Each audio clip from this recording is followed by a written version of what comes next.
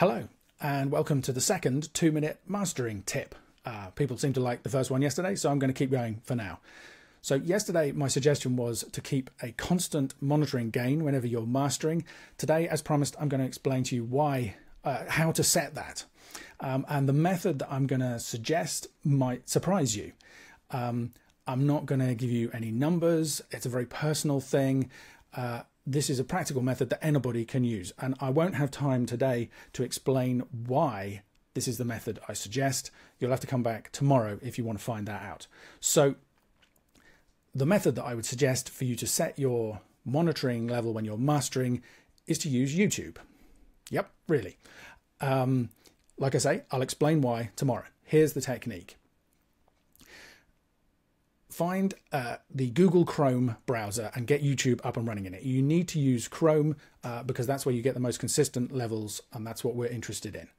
Then pick some of your favorite songs, a range of songs, and play them and listen to them, and set the monitoring level on your amp to be comfortable. It wants to be good and loud, but not so loud that it's going to give you fatigue if you listen for a long period of time, and not so quiet that you keep wanting to turn it up, obviously. You need to listen to a range of songs because YouTube's loudness management is not perfect. You don't want to use a song that's too quiet because you might set your monitoring gain too loud. There might be a song that's not quite measured right. So you need to listen to a range of songs to make sure you've got something that works.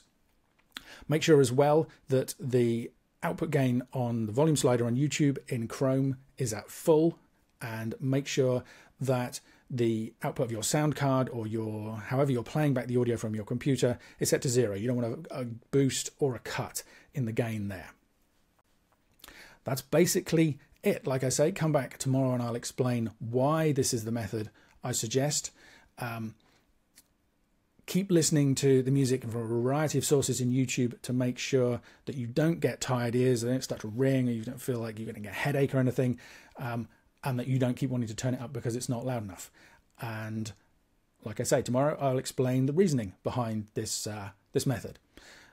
I hope you enjoyed that and found it useful. My name is Ian Shepherd. Please head over to productionadvice.co.uk to get more information on recording, mixing and mastering your music. Please like and share this video if you enjoyed it so that other people can see it too.